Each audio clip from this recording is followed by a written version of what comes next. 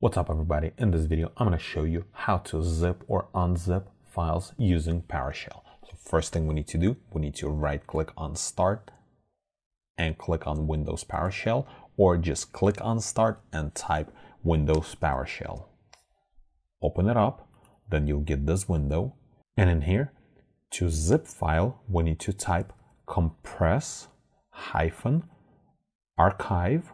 And if you start typing, you can type a couple letters and then press tab and it's going to autofill. We need to put hyphen LiteralPath and then space. And now we need to put destination of our file, the one that we're going to archive. So for example, for this video tutorial, I'm going to archive text file. So in here, what I need to do, I need to put destination of this text file. Since it's on my desktop, I'll have to put desktop path.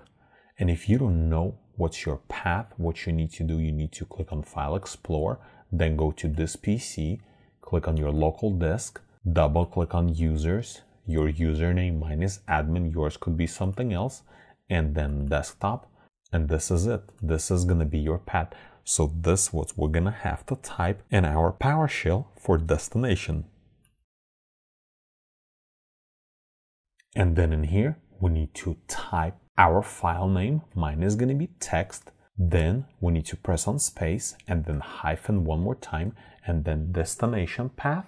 And then same thing, we need to type our destination. So for this video tutorial, I'm just going to save it on my desktop as well. So it's going to be same thing, this right here. C users admin desktop, and then I'm going to create a zip file name. I'm just going to name it archive. And then just press enter.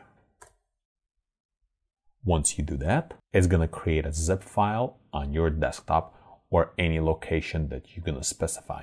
Then, for example, if you have multiple files that you would like to zip, here's what we need to do. Just arrow up, and then in here, after first destination, we need to put comma, and then we need to add second file path.